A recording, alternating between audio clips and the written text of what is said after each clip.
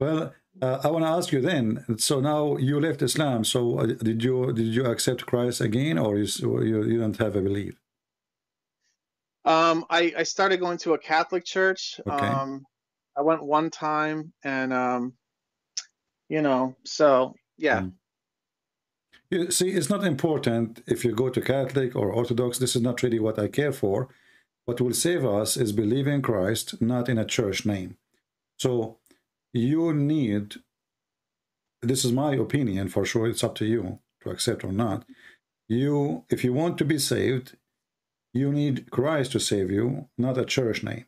Me, myself, I don't care if people go to Catholic Church or Protestant or Orthodox. What I care for is, if I believe in Savior, his name is the Messiah, he is God's Son, and he is our Lord, and he is going to come in the judgment day, and he is going to send those who deserve to be in his kingdom to his kingdom, and those who deserve to go to hell.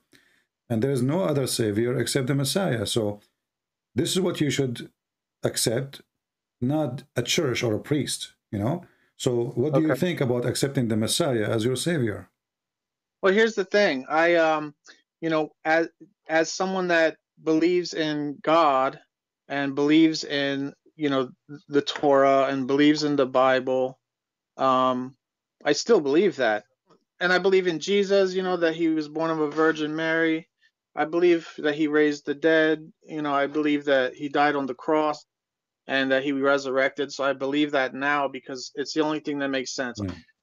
So, when I think about it, I'm just sort of cornered into like, you have to accept this because this is true. You know what I mean? And he died for your sins, and I have to accept that. So, I've prayed to Jesus and I've asked him, to guide me and to put this disgusting filth out of my head and, stop doing evil and start doing good. So hopefully, I'm headed in the right direction. But yes, I do testify that Jesus is the Messiah. He was foretold in the Old Testament by the prophets.